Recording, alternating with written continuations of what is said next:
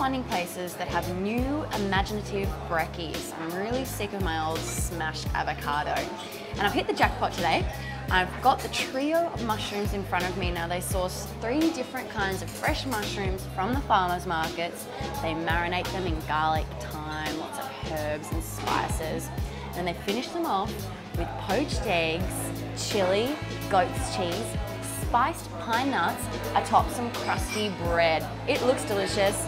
It smells delicious. I'm yet to get into it, so I'm going to be the official taste tester and I'll let you know how it is. Yes, my friends,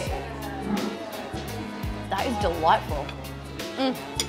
Their entire menu is like that down here. That's the great thing. You can get your old favourites, like your smashed avo, but I guarantee there will be something a little bit different to pique your interest. So, you've heard it from the horse's mouth. I'm giving this a big thumbs up and I'll be back.